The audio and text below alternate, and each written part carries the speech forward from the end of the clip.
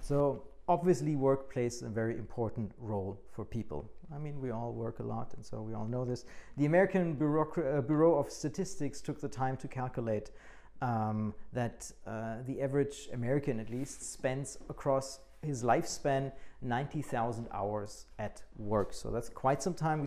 Most of us spend in offices, actually. Also, work plays an important part for identity. In psychology, there's a term on its own, vocational identity, it is called.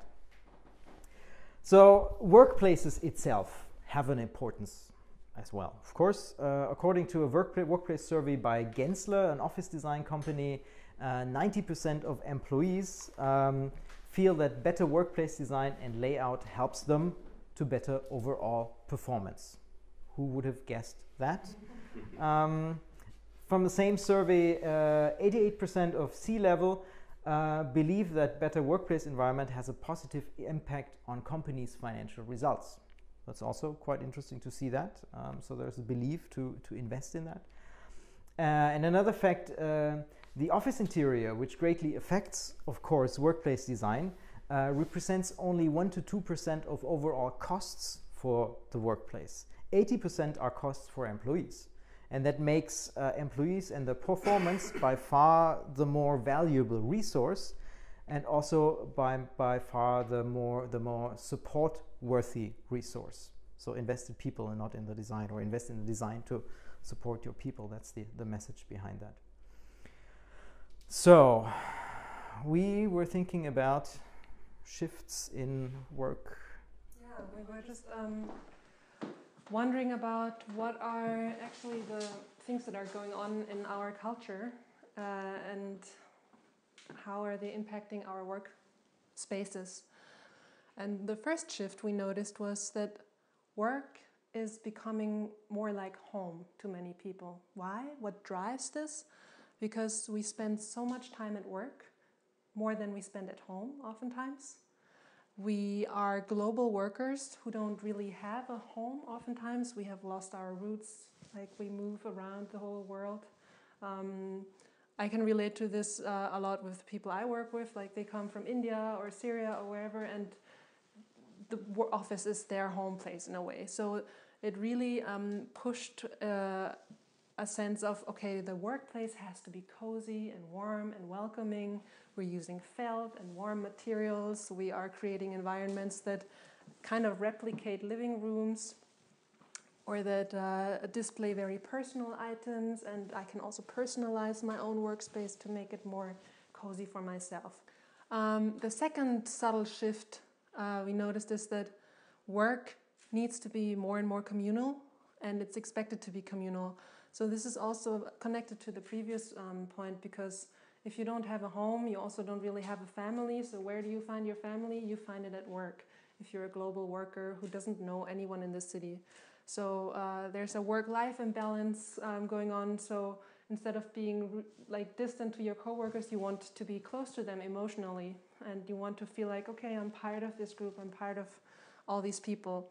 So this drives a lot of specific types of spaces that try to bring people together in very communal settings, like a shared desk or a so-called communal table. If you're familiar with like work environments, then communal table has been the thing for the last 5 years.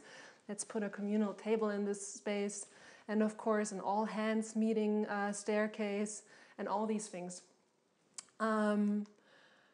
The next thing that's also connected again to the previous one, so if you're communal, you have to work together, and this is also changing, of course, with all the digital tools around the world. You have to work in groups, so this requires becoming very flexible and agile in the way you work, and having the spaces to come together and work together more collaboratively than before. So that means what we need: quick reconfiguration, reassembling, and very different types of work settings, changing them around quickly and fast. What people are seriously asking for, like begging for all the time at work, is healthier spaces. Help me be fit. Help me get my back straight. Help me breathe fresh air.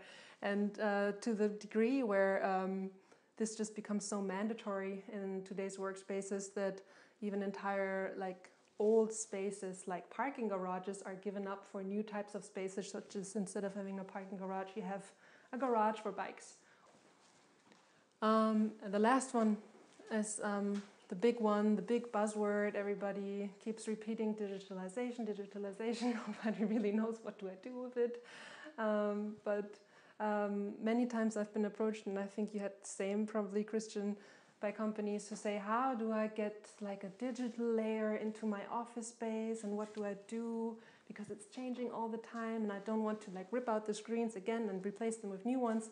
So all these like new digital work tools create this sense that, now we can make work truly seamless. And people really try to integrate this digital layer into their spaces. Sometimes very basically by just hanging up screens, which is kind of awful, but fulfills the purpose in some cases. And sometimes we are starting to develop approaches that integrate it more seamlessly into the room so that you almost don't notice it.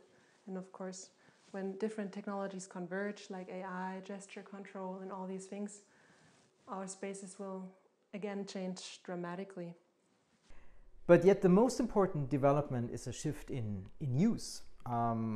The shift away from a permanent location, a one-size-fits-all solution to work, towards the freedom to move around and use specific work tools according to the required task at hand. So you don't spend, like the old way is like, I have a desk and it's my desk and I spend 100% of my time at this desk. And the new way is like, I spend some time at my desk when I have to do maybe focus work or so, or emails, communication, whatever that is. Or then I meet colleagues to do some collaborative work. Then I go to the focus room and work there silently on a task. So designing workplaces changes actually from designing furniture and zones to curating the perfect work tools for the people, for the tasks. So which option is needed and what is the right configuration then of these options. So how do we now tackle the topic of workspaces? To tackle such a complex situation, we need a systemic approach. Environmental psychology helps here. It looks at spaces less as a place, but rather as a situation. And a situation means it's more than a layout. It has a function, like what activities do need to take place there. It has a social aspect, relationships, but it also has meanings and symbolism, the communication through the place, information that gets delivered through it. So let's look at these individually. So to create the perfect match, quite a few aspects regarding functions need to be considered. For one is regarding the individual work. So what are job requirements? What are usability factors here? Also, next one is maybe is regarding collaboration. Is it a virtual or is it real collaboration? How many people are participating? What are the actions that take place there? Is it about listening or speaking or creating things? Also, proximity plays a role. How close do you need to be to others to collaborate more easily? There are near or non-work activities like resting, socializing, or by now breastfeeding. Praying is an aspect in many offices, especially in Berlin, with developers from all around the world.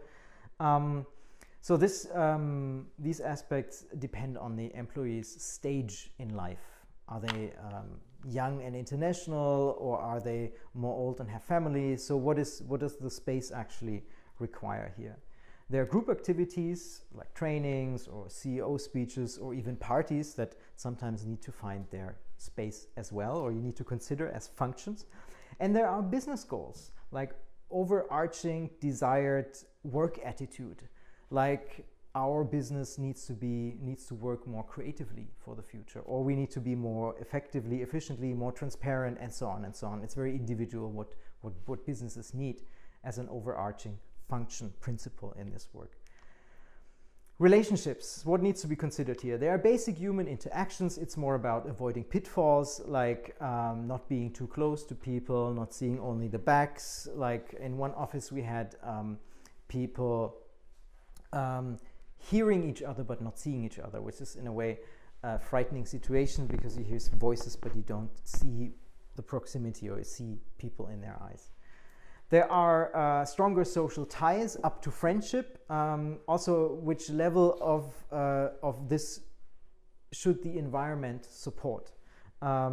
Next is group coherence. So do we want, so it's the unified drive towards a common goal. So how unified is the group yet? Where does it need to be? How can the workplace or how can it foster this group coherence? For example, visualizing common goals or putting up customer praise or so to unify the group to a purpose. And there are individual social regulations. So who has access to an individual or to groups? Think status or confidentiality. And in terms of meaning, there are also a few aspects to take a look or to consider. So what are the cultural values, the identity of a company that needs to be considered and communicated? What are brand values? Also the brand needs to, it's lived from inside to the outside. So this also needs to find its place. Both cultural values and brand values can be hung up as posters, which often is done, or the mouse pad is also a very typical thing.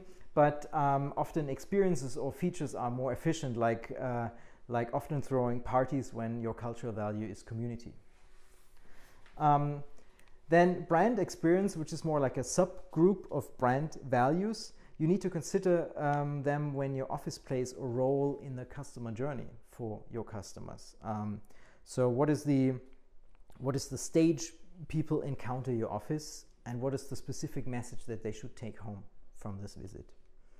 And finally, the role of the office. What should the new office mean to everyone, inside and outside? Is it the space in which shows that you have grown up as a business, or is it symbolizing the home and the heart of the company? Many different aspects. There's a lot to consider to create an effect or to create that perfect match between requirements and the office space. So Alex will now talk more about how this is done. A hint, it's not like this. I think Christian and me, we both love this picture of Bjarke Ingels. Who knows Bjarke Ingels? Okay. Who doesn't know him? Some people here didn't know him. Bjarke Ingels basically has this way of talking about his designs. He's creating videos that explain his designs in a very visual way. But let's put Bjarke aside, but what we were trying to say here was this guy is fascinated by his design, by the shape and by his ingenious of twisting it. And we don't think that this is the right approach to design human spaces because this is very much coming from an aesthetic direction and not coming from a functional, emotional and identity perspective, because who knows if the people he's building this skyscraper for, does this match their identity? I would doubt that he checked. These visual guys are great. I'm not saying anything against it, but I'm saying these guys should come in when all ambiguity is gone, when it's clear what it's for whom and why. Like then let these guys in and create great, amazing design, but maybe they're not, or that way of thinking is not the right to start with. So how do you start then? Tricky. It's a process, obviously. It's not the genius idea.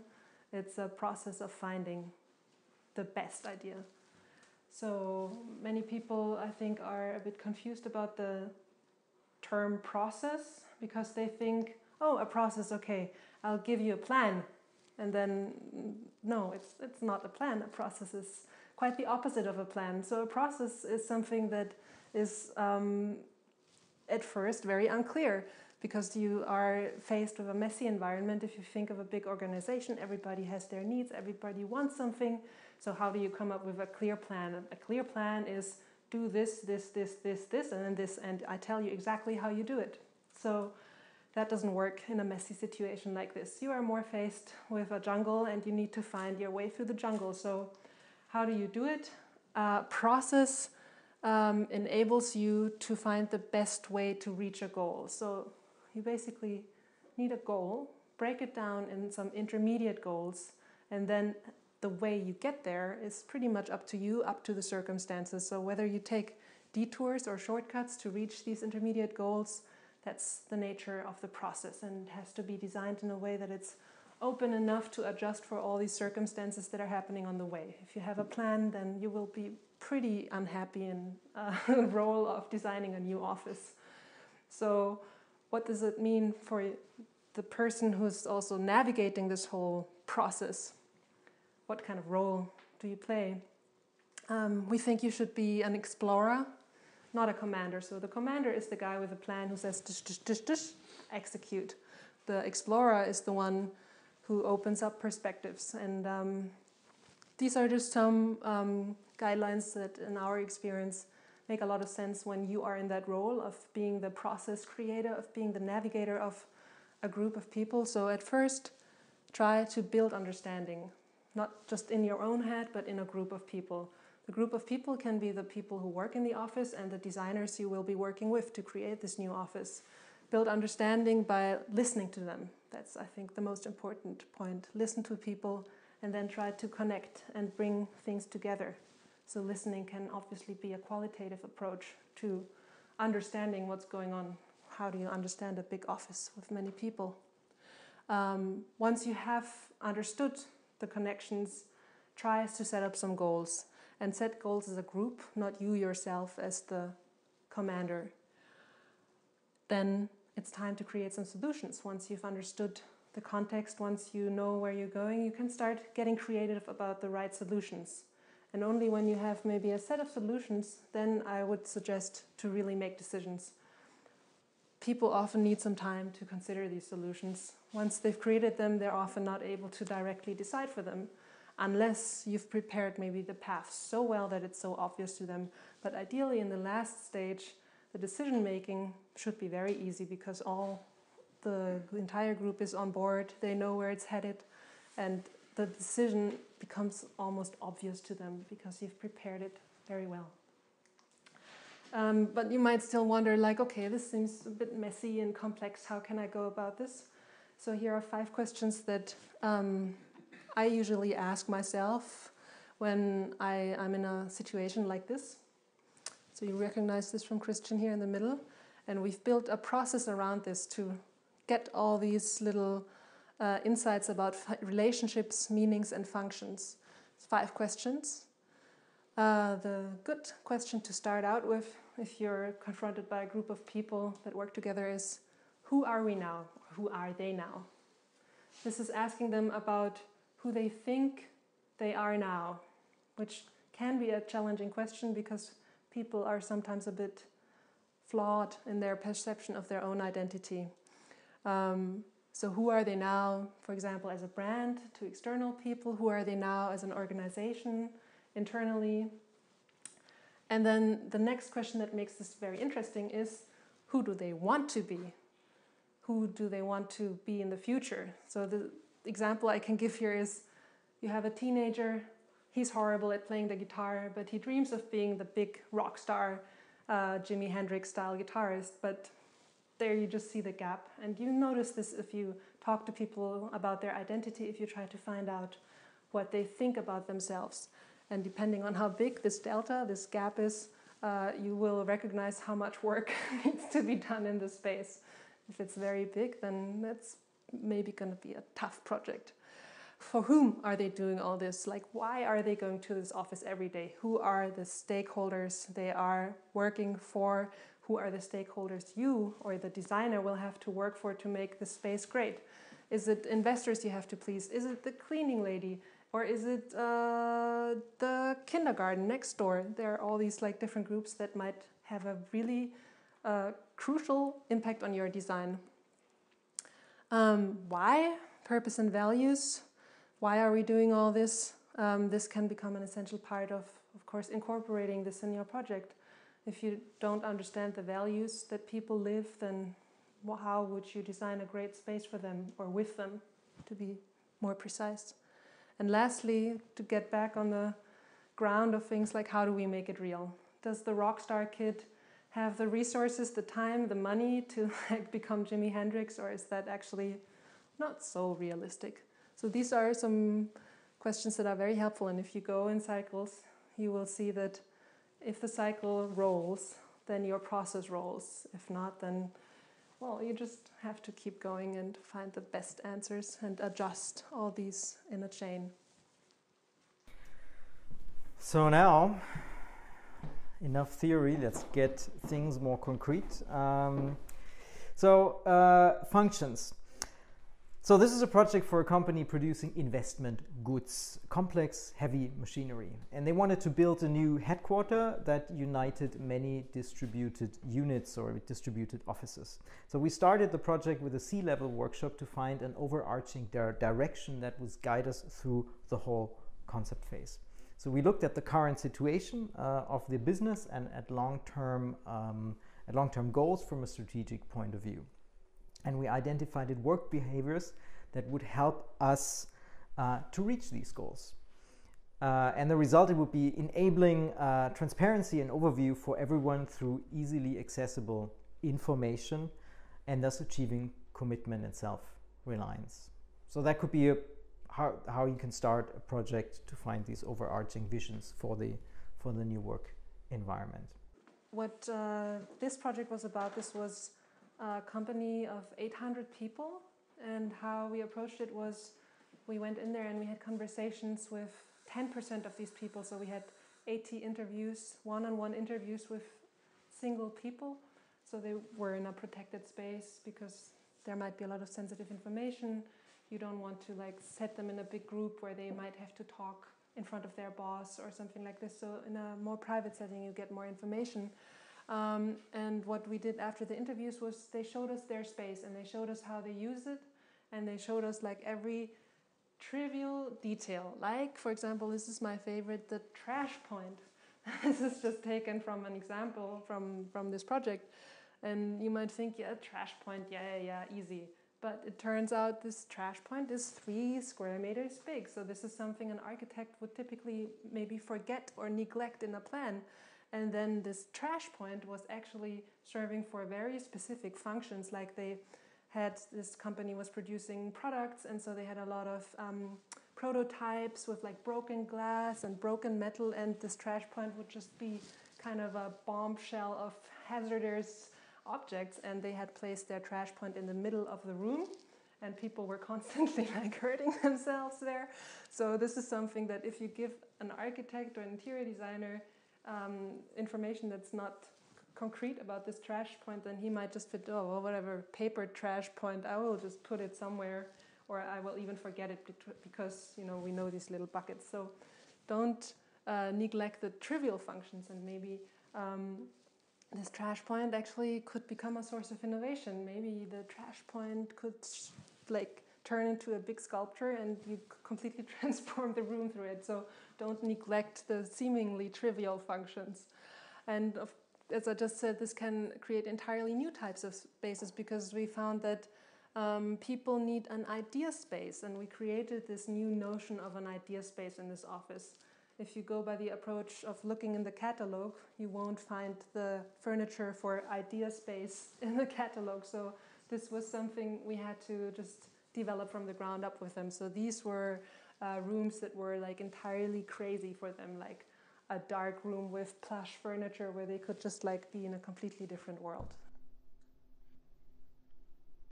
This project was for a business doing highly standardized tasks in a very set workflow.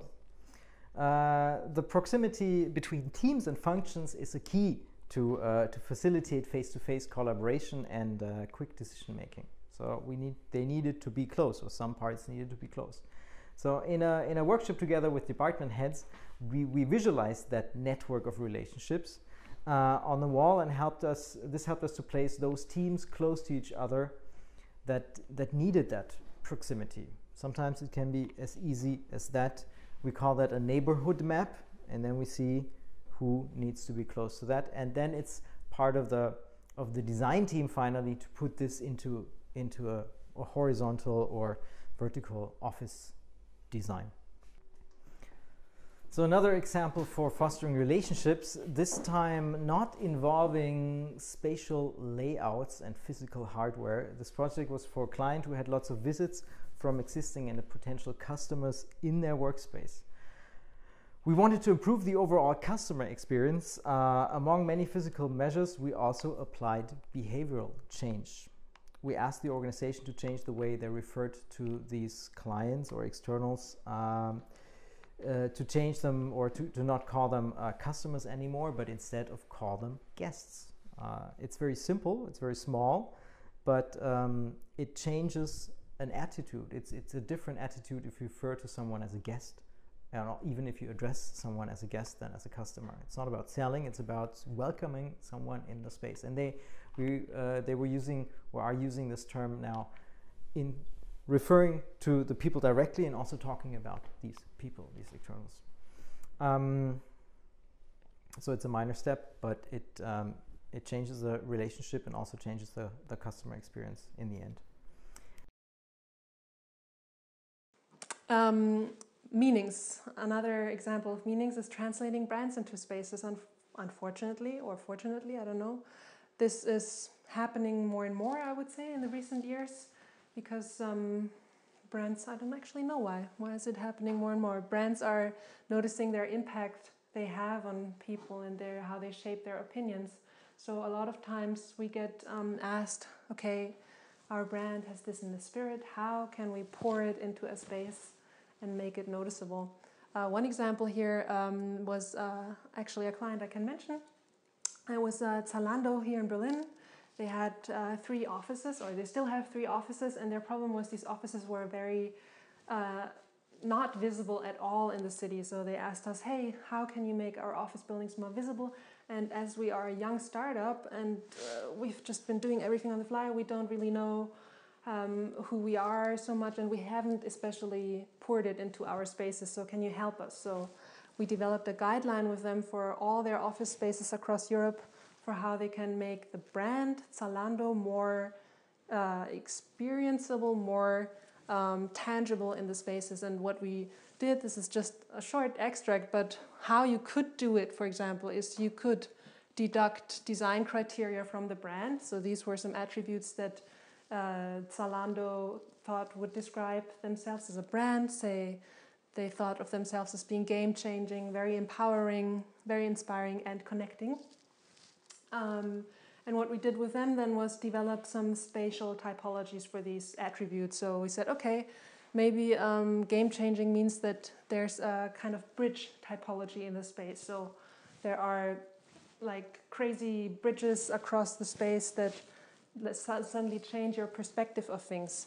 Or the empowering attribute was translated to a spatial type that we called the zone, where you can just focus and just be in the zone, and so on. And one of the following steps then was to really make this very concrete and develop design principles that help you sort of nail the visual and the experiential appearance of this brand. So for example, you all know Zalando, it's a fashion company, and it's actually a tech company because they are maintaining this huge technological platform. So these were 2 important topics. So we told them, okay, how do you deal with tech in your spaces? And then we found out, okay, we don't want technology to be like cold and distant and like some cold screen in the wall. We want it to be very tangible because they are all hackers there. So we want the cables to be visible. We want you to be able to exchange it quickly. We want you to allow touch to the screens and make interactions very fun and very engaging with screens in the building. So I guess this is one of the last examples. This project, yet again for the company producing complex and heavy machinery, customers would visit the office, which also hosted a production site. They came for planning, for examining, and for accepting that big machinery. During the process, we found out that these customers usually spend a few days in town, visiting the offices a few times. So we decided to use the whole office and not just the production site or the showroom as a touch point, to show the spirit of the company and also to really showcase the way this company is working. So we created a space with increasing privacy or decreasing publicness from a zone where visitors could more or less move around freely to more and more semi-private spaces in the distance of this headquarter. And also there were tours through certain parts of the office. And we used boards and see-through material for the people to really see and experience that work attitude. And so the office became a touch point for the brand, helping with the buying decision for this machinery and also for the next machineries.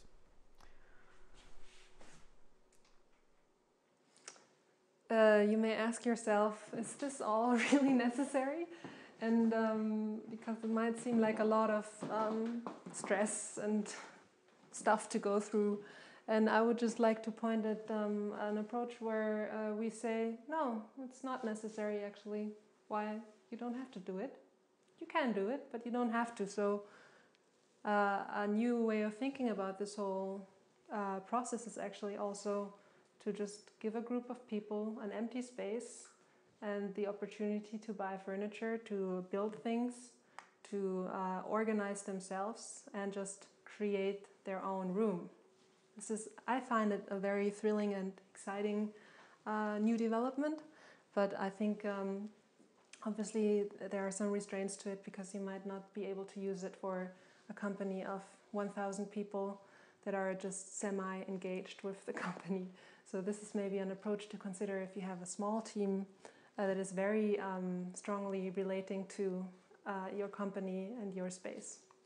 Just keeping this as an option, I think it's a very interesting experiment to carry out with your team. To wrap it up, a few key takeaways. If you think about the beginning, really look at all the existing stuff that's already out there. There's so much human-centric methodology that's readily available in different disciplines, service design and so on. Just grab that and try to transfer it. Just knowledge transfer it. Try it. In your role as somebody who's doing this process, always be the neutral explorer. It can be tricky sometimes because, as I said a few times, you are in a challenging environment with many needs, with demagogues, with people who are trying to manipulate you maybe, so always try to maintain your neutral role. Design a process before making plans. So plans are useful, but do the process first, and then once you know it, you can do the step-by-step plan for everyone else if that's necessary. Consider multiple dimensions, meanings, functions, relationships. It's helpful to look at these over and over again to discover new things that you might not have noticed, like that the trash point becomes the identity sculpture for the whole department. Establish overarching design principles. This can help you to stay on course. When people say, I like the yellow chair better, or the curvy chair, then you can say, hey, look, this is the principle we established. Maybe not the curvy chair. And lastly, work systemically, not linearly. Think about the circle. Don't be frustrated when you get weird or bad answers. Just keep doing the circle, and you'll end up adjusting all the little nuts and bolts to get something round and wonderful. And the wonderful thing about all this is to think human-centric and think about how you can really make an impact and help people and be happier people. That would be great.